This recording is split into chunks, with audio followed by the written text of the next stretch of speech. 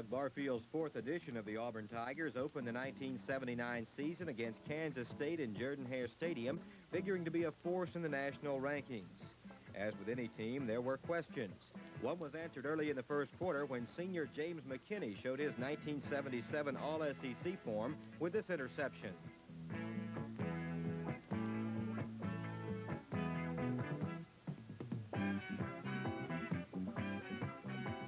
And in the first play following, the Auburn offense lived up to preseason billing as senior Charlie Trotman put the first points on the board on this 39-yard run. Kansas State came back to lead 12-10 going to the fourth quarter when Freddie Smith grabbed this interception and put on a spectacular show.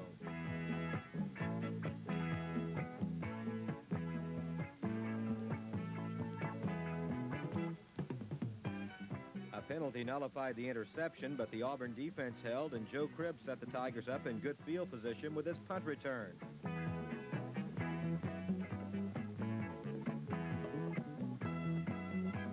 Then again on the first play from scrimmage, Trotman converted, finding Byron Franklin uncovered, and the junior wide receiver wins the foot race.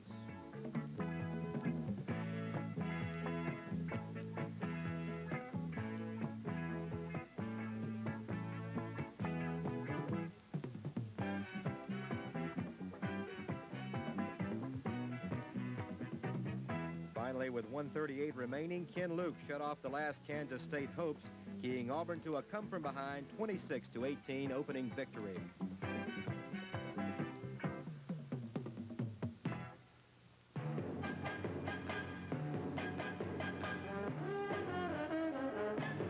Auburn is at home again for game number 2, facing a tough Southern Mississippi team, which has historically given the Tigers trouble. But today, the Auburn defense takes charge, first with this perfectly timed interception and touchdown return of 38 yards by Jerry Beasley.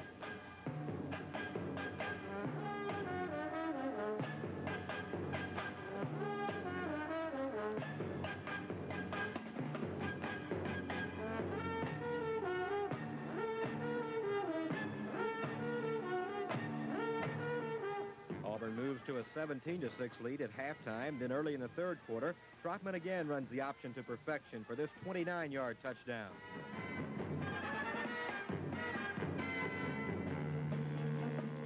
Then midway through the fourth quarter, he puts the game away again, finding Byron Franklin behind the secondary.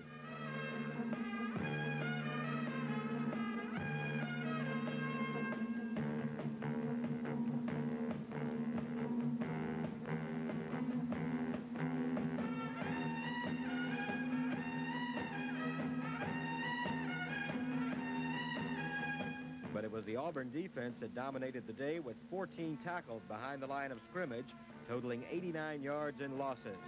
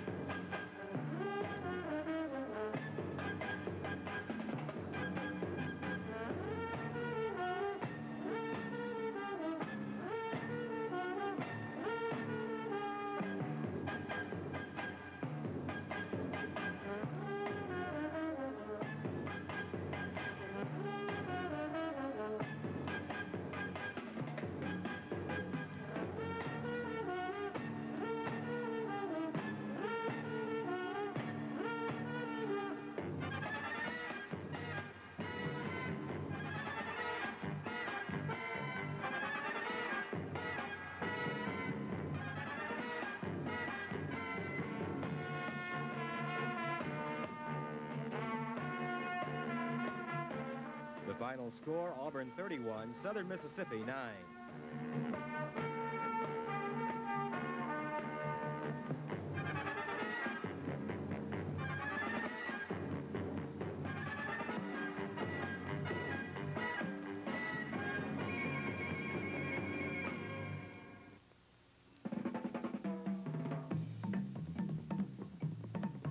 Neyland Stadium in Knoxville, Tennessee. The Tigers have dominated the Volunteers in the 70s, winning 7 of 9 previous games. But today, emotions were high in Tennessee. The Vols returned the opening kickoff for a score. Then Auburn came back to quiet the crowd with a dominating 80-yard drive keyed by this Trotman run.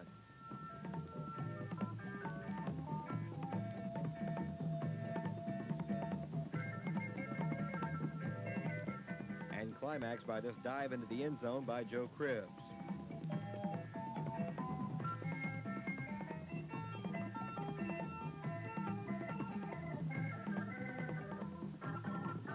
Later in the first half, Bob Harris picks off a Jimmy Streeter pass to set up an Auburn field goal.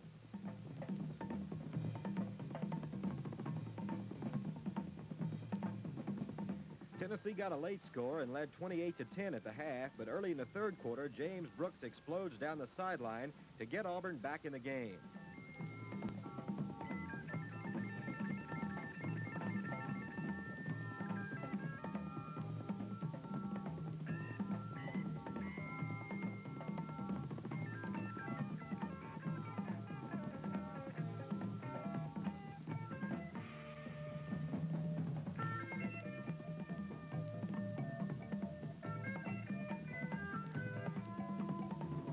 But the Volunteers hold Auburn off in the fourth period to go on to win 35-17.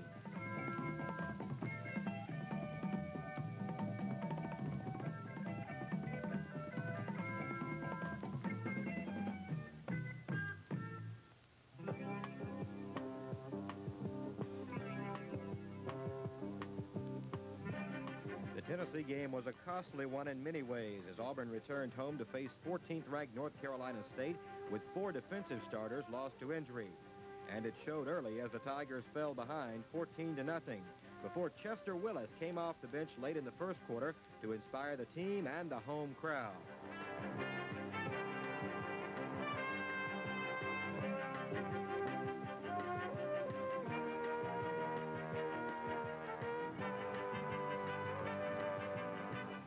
Willis' run on the last play of the first quarter sets up this touchdown run by Cribbs to open the second quarter.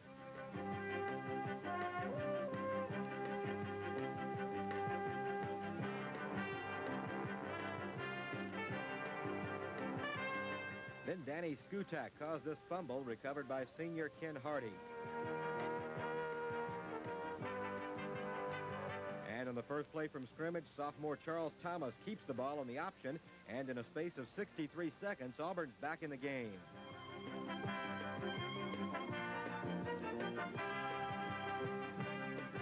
On the Tigers' next possession, Thomas keeps again.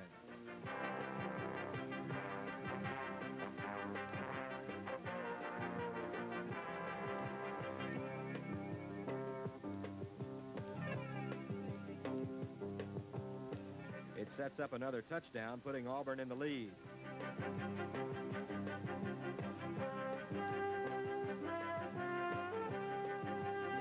Then with only 57 seconds remaining, James Brooks caps an explosive 28-point quarter with this run, and Auburn leads at intermission by 28-17.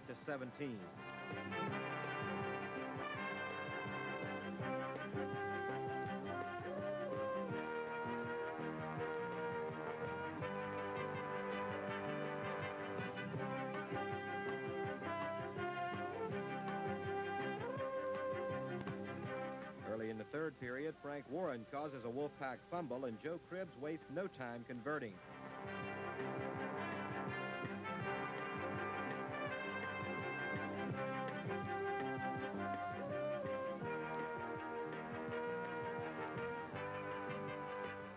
Then late in the third period, Charles Thomas puts the game away as he beats the North Carolina State blitz.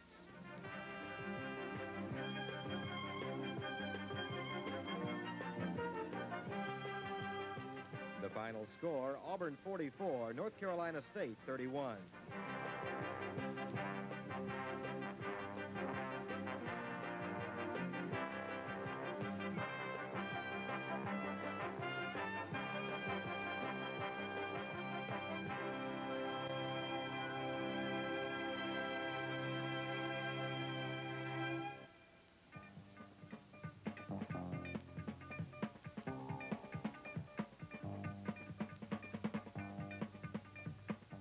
Tigers are looking for their first SEC victory to add to the newfound momentum, and points were not long in coming against Vanderbilt, as on the game's second play, James Brooks exploded for 79 yards off right tackle to give the Tigers a lead they never lose.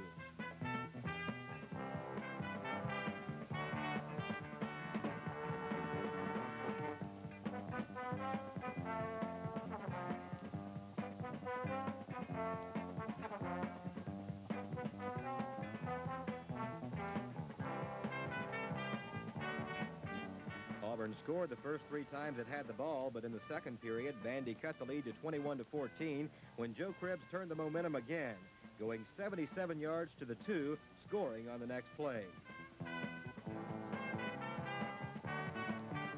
The Tigers put the game away in the third period as Johnny Green intercepts and returns for 33 yards.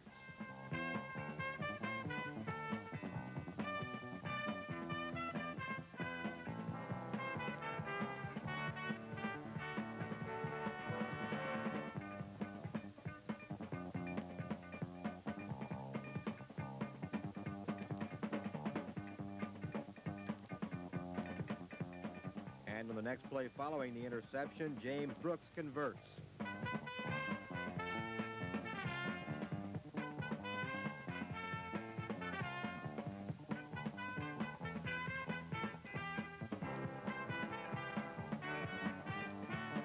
Then after an Auburn goal line stand, Joe Cribbs explodes again for 58 yards.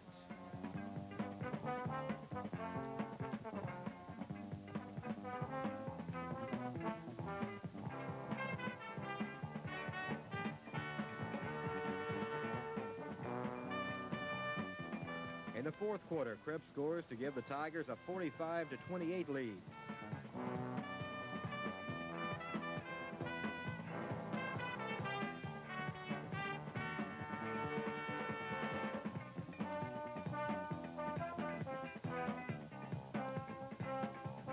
Vandy cut the lead to 10 late in the game, but Chester Willis rambles 17 yards for a final touchdown.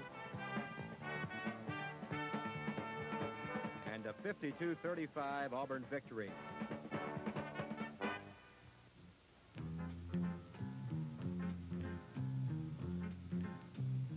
The Tigers travel to Atlanta to face Georgia Tech, and the early game explosiveness demonstrated against Vanderbilt is apparent again. On the Tigers' first play, James Brooks takes the option pitch from Trotman and rambles 68 yards behind perfect execution and a key block by Joe Cribbs to give Auburn the early lead.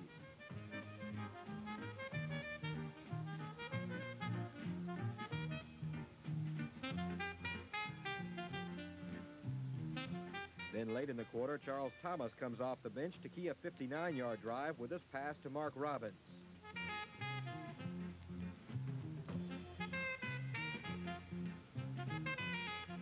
Then Foster Christie and George Portella engineer this fake field goal shuttle pass to Willie Huntley for a key first down, setting up an Auburn touchdown.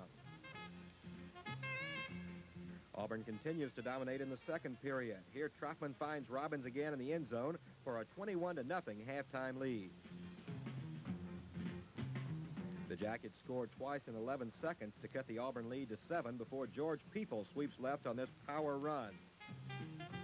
It sets up another touchdown.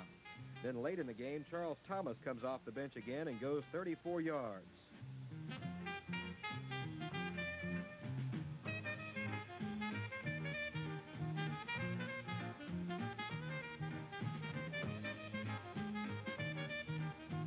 That sets up this touchdown run by Willie Huntley.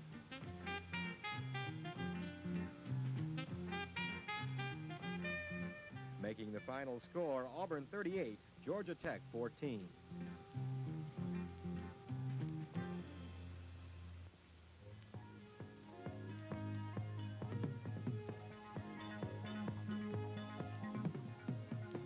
The Tigers put their number 14 national ranking on the line under beautiful Carolina skies against a Wake Forest team enjoying its best season in history.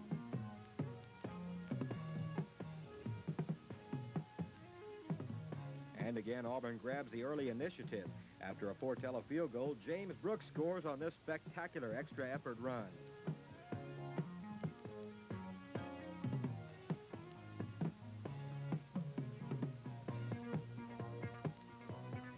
Falcons come back to take a 14-10 lead before Charles Thomas comes off the bench for 22 yards again to key the go-ahead drive.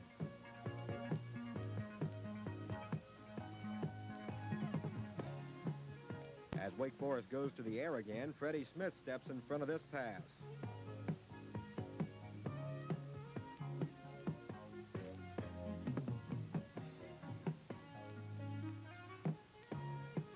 But the Tigers turn the ball back, and leading 21-20, Charlie Trotman keys a 70-yard drive, first with this pass to Rusty Bird.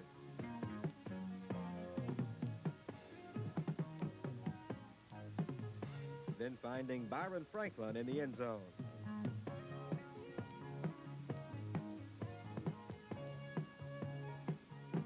Late in the first half, James McKinney picks off this in-the-air fumble by Kenny Duckett.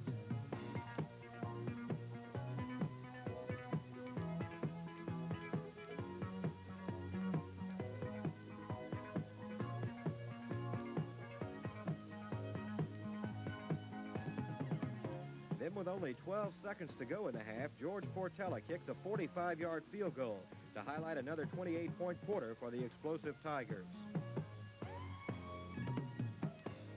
The Tigers are held out of the end zone in the second half, though, as Wake Forest rallies to a 42-38 victory.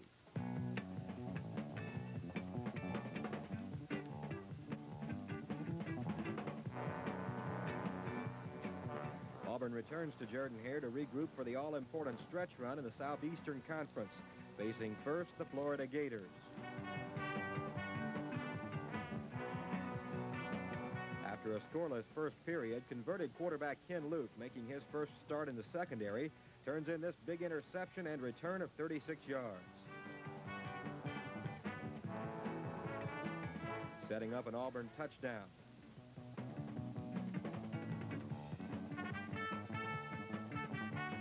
The Tigers led 7-3 at halftime. Then in the third period, McKinney intercepts again.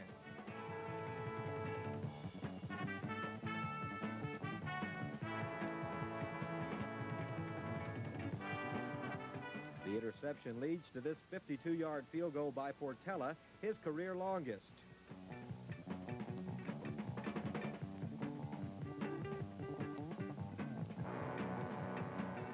Then later in the third quarter, this Trotman to Franklin 49-yard pass sets up another Portella field goal.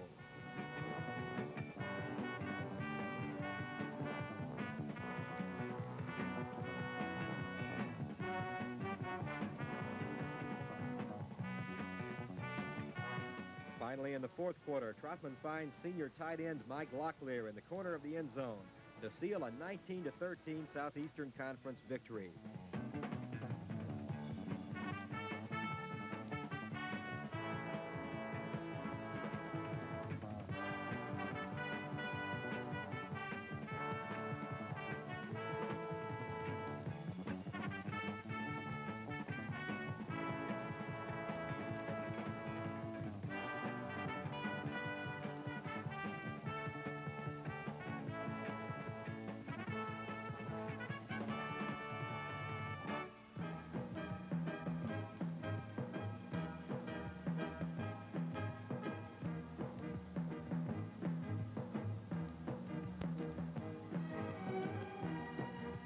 Tigers are ranked 18th as they break out the orange jerseys for homecoming against a tough, physical Mississippi State team. After another scoreless first period, Charlie Trotman leads Auburn on an 80-yard, 16-play drive, highlighted by this Trotman run.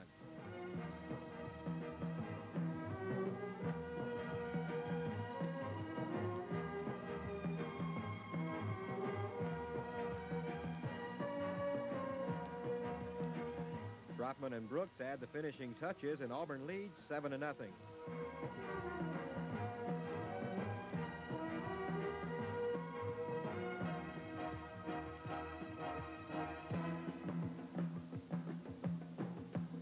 Then after a long drive by the Bulldogs, the Auburn defense comes to life as Frank Warren blocks his field goal attempt.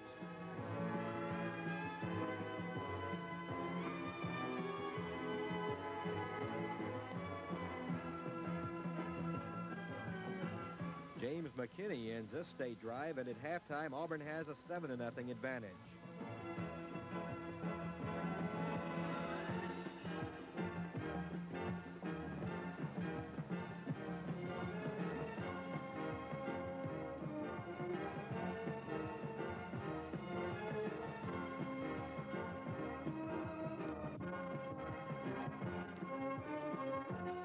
A highlight of this game was freshman Darrell Wilkes covering All-SEC receiver Marty McDowell one-on-one throughout the day, as he does here on a key 4th down late in the game. McDowell had only 1 reception in this game. With Auburn leading 7-3, James Brooks puts the Dogs away with another patented run and excellent downfield blocking by Rusty Bird. And the Tigers win homecoming 14-3 over Mississippi State.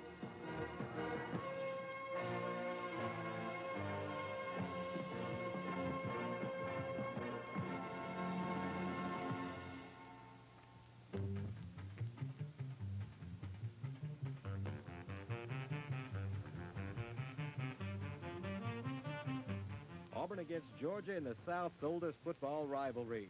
For Georgia, a victory means at least a share of the SEC title and a Sugar Bowl trip. Auburn has already clinched its best season in 5 years, but the Tigers have great pride and seize the upper hand early when Skip Johnston punts dead at the Bulldog 2.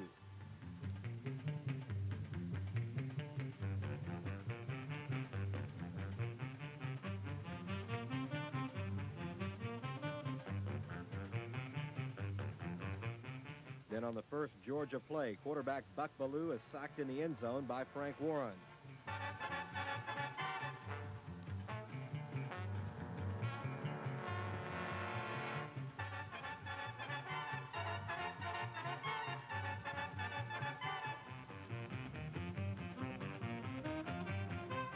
After the free kick, this Cribbs run sets up a touchdown, and with only 9 minutes gone, Auburn has a 9-0 lead.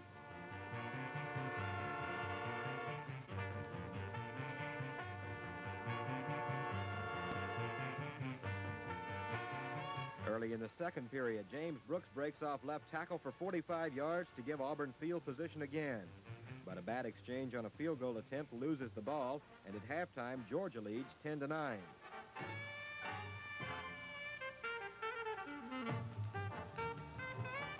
Early in the third period, Georgia's on the move again when sophomore Bob Harris of Atlanta grabs this pass.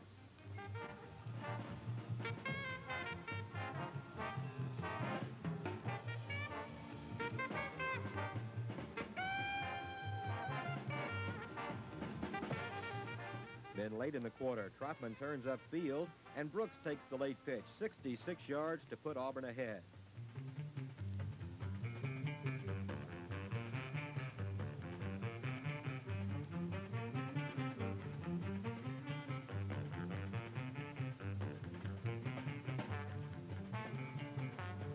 Then in the fourth quarter, they team up again.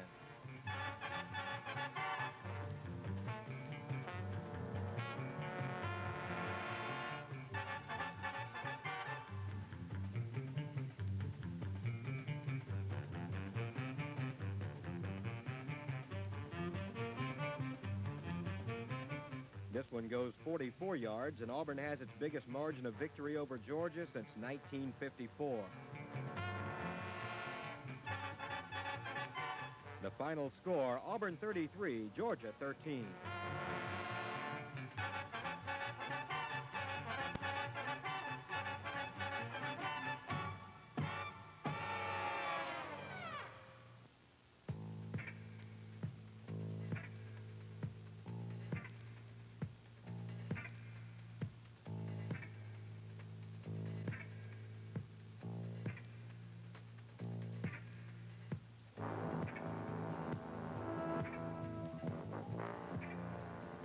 Legion Field in Birmingham.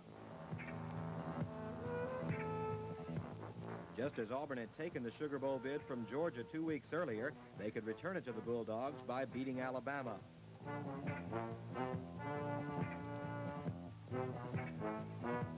And the Tigers drew first blood, driving 50 yards, capped by a 47-yard Portela field goal.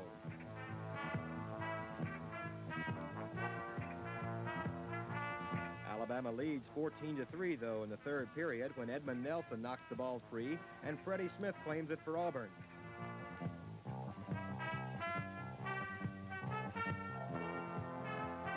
It sets up another Portela field goal. Then late in the third period, Trotman finds Cribbs in the flat on this third down pass, and he leaves a trail of would-be tacklers on his way to the end zone.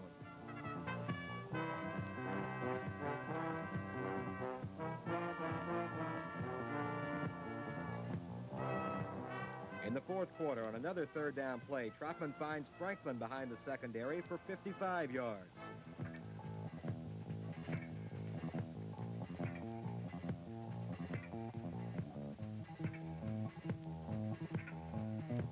Then 3 plays later on another third down, Mark Robbins breaks free in the end zone to give Auburn the lead at 18-17 with 11:30 to go in the game. Alabama came back to take a 7-point lead midway through the fourth quarter, but on the ensuing kickoff, Brooks electrified the 77,000 in attendance.